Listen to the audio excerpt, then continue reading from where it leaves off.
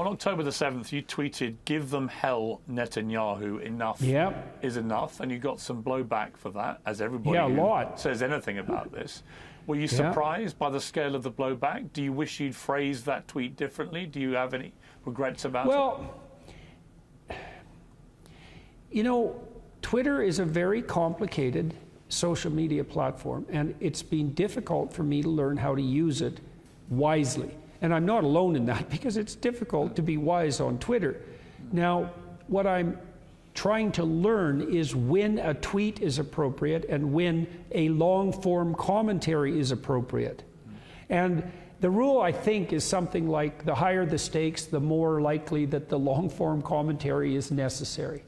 And really, it would have been better had because I did release a YouTube video where I explained some of what we already talked about. My sense that, and that was, well, that was received much better, let's put it that way, but it also gave me a chance to elaborate my argument.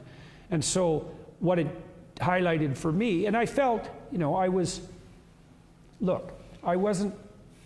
very taken aback by what happened in Israel. And I was also appalled because in my estimation, it was unnecessary. As I said, the Abraham Accords could have been extended earlier, and maybe this wouldn't have been necessary. And so I allowed myself to express some sentiment at that point without providing context, and that wasn't as good as providing the context.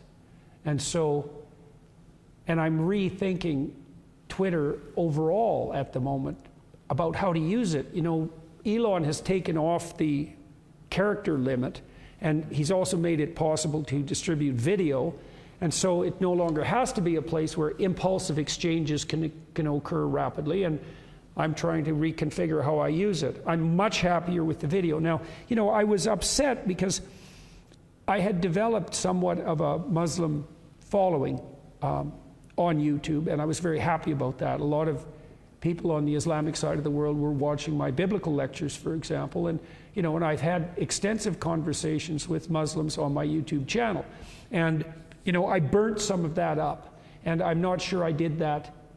Well, I would say I'm certain I didn't do that in the most productive manner, and so do I regret it? It would have been better to do the long form, to have done the long form to begin with, you know?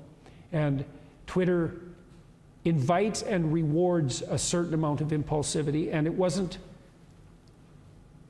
I don't know, Pierce, I don't know if it's ever time for impulsive action, especially when the stakes are serious, you know?